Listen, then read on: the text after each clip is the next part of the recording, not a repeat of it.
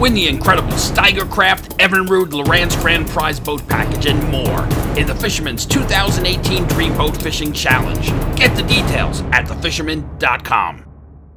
Tim C. Smith here for the recovering Fred Golofaro. The opening of Flounder and blackfish season came and went on April 1st, then another snowstorm Monday. Fishing reports remain pretty much non-existent. I do have one report, however. Rich Figlia of Lindenhurst caught two 14-inch flounder on the opening day of the season in the western Great South Bay. The tide was outgoing when the flatty fell to a sandworm. Rich said that the fish was lethargic when it came to the boat. Maybe that was because the water temperature was only 45 degrees.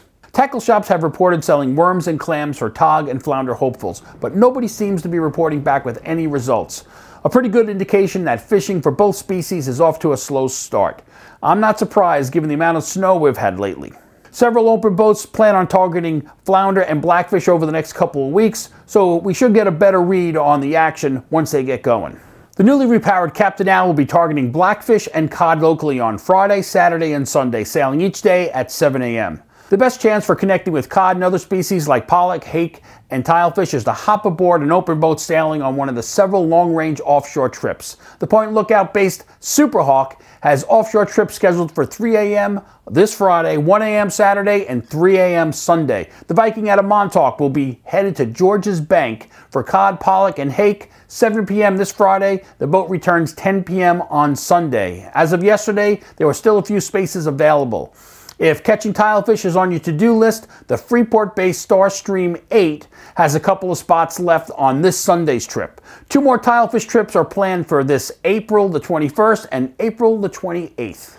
The South Shore tidal creeks have seen improved action with both white perch and small stripers. Most of the action seems to be in the Connetquot River. Mike at Saltwater's Tackle in West Islip knew of a 34-incher culled from among the smaller fish last week. We did get a confirmed report of stripers in Jamaica Bay, where one angler scored with over a dozen schoolies to 27 inches, and also some small fish in the Western Sound.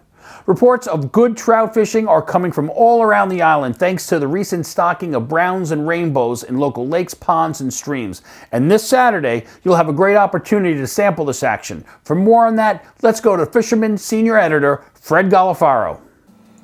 Yeah, Tim, that's correct. And we're talking about the Belmont Family Fishing Festival at Belmont Lake State Park. Again, that's this Saturday, kicks off at 10 a.m. Sponsored by DEC, State Parks, the Fisherman, and Dick's Sporting Goods. Hey, there's going to be loaner rods, free bait. I do suggest you bring your own rods because the number of loaner rods is limited, and this event does draw big crowds, especially if the weather is good. The lake has already been stocked by DEC with 1,000 trout. State Parks is going to put in an additional 2,000 trout either the day of or the day before the festival, so there's going to be plenty of fish to catch. There'll be DEC and local fishing clubs on hand to provide instruction for kids and beginners. They'll provide casting lessons. There's fish cleaning services, so before you go home you can have your trout cleaned and ready to put in the pan.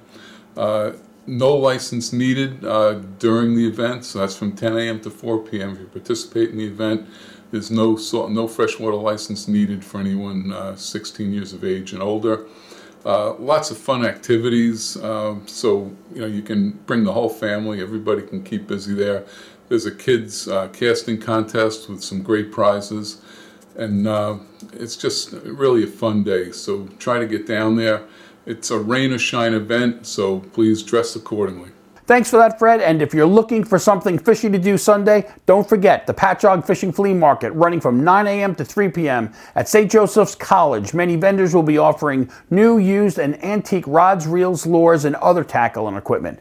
Admission is $5. Kids 12 and under are free, and there will be door prizes every hour. For more information and directions, go to highflyer.com or call 732-330-5674. Fisherman is now on a weekly schedule and should be on the way to your mailbox now. Remember, like our video, subscribe to the Fisherman magazine, and subscribe to our YouTube channel for the very latest fishing news. Until next week, this is Tim C. Smith for thefisherman.com.